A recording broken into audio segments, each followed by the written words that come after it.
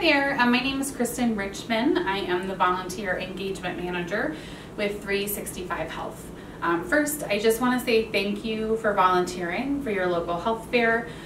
This is a crucial community resource and it's volunteers like you who are truly what make it possible, especially medical volunteers. So this video is for the medical registration educator.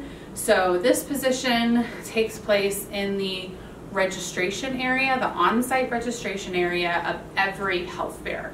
And the purpose is to make sure that participants that are registering for blood work at the health fair can truly understand the blood screenings that are available to them, and they can make the right decision about which screenings are right for them, which ones they want to purchase today. So that is your purpose, to help them, guide them through those decisions. So there is a protocol that will be given to you when you check in, because typically at a health fair, the medical registration educator doesn't have a specific table, because you are really meant to float through the registration tables where folks are sitting down to write on the on-site registration paperwork. They're going to be filling this out. They're going to be marking an X next to the screenings they want. So that's your purpose. You're there to help them choose which ones to purchase. On each of the screening, or on each of the tables, there will be this document. It's called Which Screenings Are Right for You. So this document details every single lab option that we have at the health fair. The only non-blood work one is the colon cancer screening kit. It should be mentioned that your health fair most likely has a colon cancer educator who will also be right there in the registration area. If there is that volunteer at your health fair, I want you guys, or you both, to introduce yourself to each other, and I would love for you to work together to support participants in the registration area, whether it's with the general screenings or helping them decide if they are at risk for developing colon cancer. If there is not a colon cancer educator at your health fair, you will kind of assume those duties along with your own. So I'll get into what that means in just a minute. So you're gonna get there, you're gonna familiarize yourself with the protocol, go ahead and pick up, a requisition form, familiarize yourself with it, and familiarize yourself with the Which Screenings Are Right for You sheet. Now, if you have volunteered at a health fair before spring of 2023, you're probably going to remember that these names of the tests didn't always match the names on the requisition form. This has been fixed, so it will be easier for you and the participants to determine which of these screenings and correlate it with the screening that's listed on the sheet. So familiarize yourself. This is English and Spanish, double-sided. So really you're just meant to have conversation. We definitely, sometimes participants come in with a requisition form or a request form for blood work from their doctor, and they want you to kind of match up based on what the doctor ordered with what screenings that we have at the health fair. So that's a common scenario. So ultimately just use your best judgment. If there's someone in the area, whether it's the medical education and referral station, sometimes those volunteers will start as medical registration educators in the morning because people haven't gone through the blood work yet, they haven't gotten to that station, so they likely have little to do right at the beginning of the fair. So they might be coming over, helping you in this area, but we just want to make sure that if there's a question that you're asked and you are not sure of the answer, please don't feel obligated to give them an answer if you don't know. We definitely want to make sure that at all points we are giving participants correct medical knowledge. So if there is someone there that has a higher credential, or maybe their specialty is in that area where the person's asking their question, get to know the other medical volunteers, or go and find the medical coordinator for the actual health fair planning team. Ultimately, there are a plethora of people that can help answer questions in this area if you feel unqualified to do so.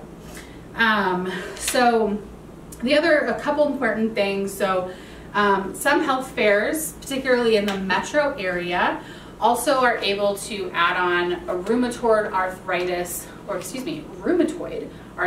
screening. So you don't have to worry about this requisition form. I just wanted you to be familiar. There will be a representative from the CU and Shoot Center with these forms helping people register, but in your conversations, you can always mention it. Hey, have you seen the rheumatoid arthritis lady? Go ahead and head over there. It's a free blood screening. They just have to consent to being part of a national research study that's actually doing a lot to help us learn more about rheumatoid arthritis. So it's a really great opportunity if that offering is at your health fair. Additionally, it's important for the medical registration educator to be aware of vouchers. So each health fair typically has vouchers for free blood screening. Oftentimes it's the blood chemistry screening. It's our most popular blood screening. It gives us 28 levels of information, from thyroid to kidney health to liver to heart health, electrolytes, and so on. So if you're talking with a participant and they are giving you indicators that budget might be a concern, or at least part of their thought process, or, oh, I'd like to do all three, but I only have, the budget for one or two of them, be listening to that language. And first and foremost, we want to empathize with them. We understand, and we want to make sure as a nonprofit, as a community offering, that we're able to help as many people as possible. So please come to that conversation with that perspective, but also be aware of what vouchers are available at your health fair. That way, when you hear that language, you can provide them with a voucher. Oftentimes, the vouchers are given to the cashier station. So you simply need to tell the participant, hey, we have a voucher for free blood chemistry screenings today. When you reach the cashier station, ask them for a voucher. They will happily give it to them and process it right there, take that price off the amount that they pay. Most sites only have a specific number of blood chemistry vouchers, so keep in communication with the cashier station if they run out. That's typically it. Every once in a while, a 365 Health staff member might have more that we could provide, but these are a first come, first served basis, so just be in communication with other volunteers at the fair. And finally, at a lot of our fairs, through a partnership with the CU Cancer Center, we are able to provide some participants with free colon cancer screening kits through a different voucher. So if a participant needs both vouchers, there's no limit to the vouchers that they can use, so they could use both if that was available to them and available at your health fair. So typically, if you have a colon cancer educator at your fair, they will have these vouchers. If they don't have these, or you don't have an educator at your fair, they could be given to you, or they could be, again, housed at cashiering. So the important thing to note about this is there are questions to determine risk factors for colon education or colon cancer. So if you know those, or if you have access to their protocol with the questions in there, go ahead and run through those with participants. Ask your site coordinator or medical coordinator if you have any questions about this. But ultimately, there's also a voucher. The really cool thing about this partnership with the CU Cancer Center is not only, if they meet the criterion of, above 45, they have inequitable access, or they're from a group that historically has a higher chance of getting colon cancer or developing colon cancer. We want to make sure that those people are getting these vouchers. So the great thing about this partnership is the CU Cancer Center, if they meet those criterion, are going to help with the follow-up care if they have a positive test result, meaning they need further evaluation.